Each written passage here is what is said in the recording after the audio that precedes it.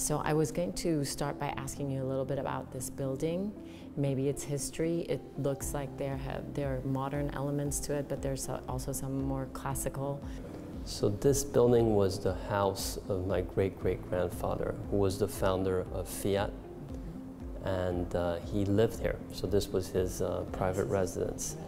And the idea was to go back to the roots in his home, build a new building that has been added. So the whole idea of where we are is really to try and see how the dialogue between the past and the present to build the future works, and how, as you think about the future, you have elements in the past that you want to keep, but others that you don't want to keep.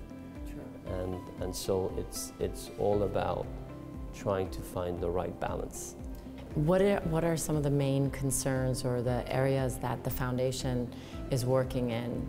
So the foundation has been set up more than 50 years ago to really help and contribute to development of Italy. So today we're the leading foundation in our country on education, and it goes from trying to think about how we can improve and make education better, so thinking about it, to effectively making things better.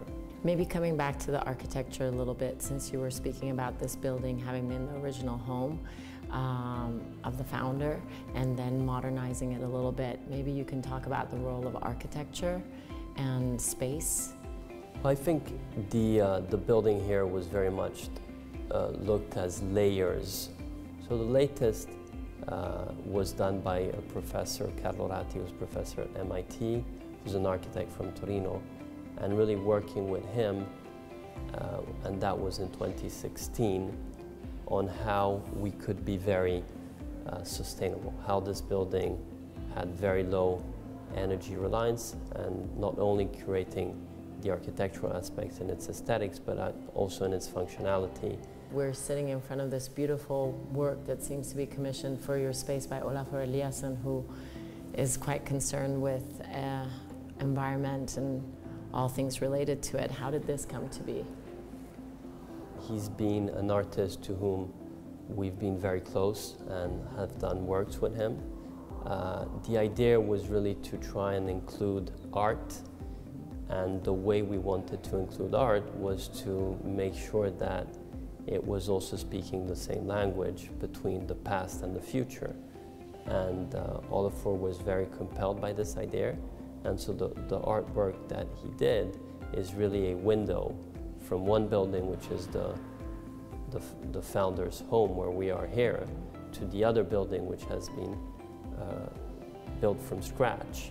As you are celebrating these milestones in the history of the foundation, as you know, Artissima is also celebrating a milestone, and I was wondering how Artissima has played a role in your life as a collector, as a supporter of contemporary art and the community here. Artissima turns 25 years old, which is a good age. It is a good age. And it's been a very important event in Torino. And I think what has been a strength of Artissima has been the ability to always have novelties in having younger artists coming from other parts of the world, being able to have at Artissima a place in which they could be exposed with artists who had already been able to establish themselves as successful artists. And I think that combination is not that common, and Artissima has really pulled it off in attracting interesting galleries and established galleries, and in that way having established artists and upcoming artists. Secondly, I think the city has been very open, and it has helped both the local galleries but also the community at large to be able during that week to host and organize very interesting activities. And finally, it is really a fair which has had a very large audience, being a fair which is interesting for people who want to know more about art, and specifically contemporary art.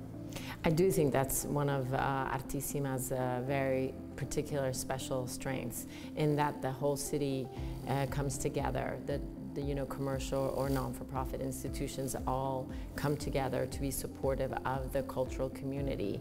And Artissima does this labor of not only catering to people in the, that are collectors, but also to a greater community. Yeah, I found interesting to go to Artissima also with my children. So being here in Turin, where we live, it's been also a family experience, which we've taken a lot of joy in, and also many discoveries that mostly my wife has been doing, and she always very diligently tries and go very early on to see what she likes, and then I end up going after where she's already done a lot of the screening. But it's always been a fair where we've discovered something that we did not know. That exploration that we've done as a family has always been very valuable. And there's a good atmosphere. It's probably there's less of a commercial side to it as other ones. And people seem to like to come here in Torino, and they all seem to have a good time. I suppose it's because Torino has this rich history and legacy in contemporary art. You have several world-renowned institutions and spaces here, so in a way it's a very unique city that houses art. There are events coming off of Artissima. They're trying to make sure that art and contemporary art is understood in the city by the largest number possible of people.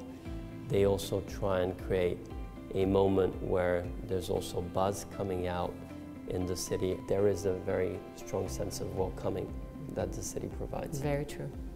What do you think the next 25 years holds for Turin, for Artissima, for the development of contemporary art?